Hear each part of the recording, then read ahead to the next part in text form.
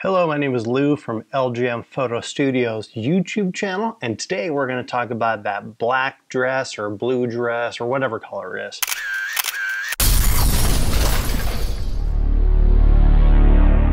Okay, so I have found out that if you refresh the page, it shows you 3 different images, and I screen grabbed all 3 images and put them together here in Photoshop. Take a look. So here are the 3 images swished together. Now, what I can do is I can open up this. This is the background and foreground color picker, and it gives you the option of this eyedrop. And with this eyedropper tool, you can go and select what color, so you can match the color that you want. And here are the 3 images in question. So I'm going to click here. That's clearly white. I'm going to click here.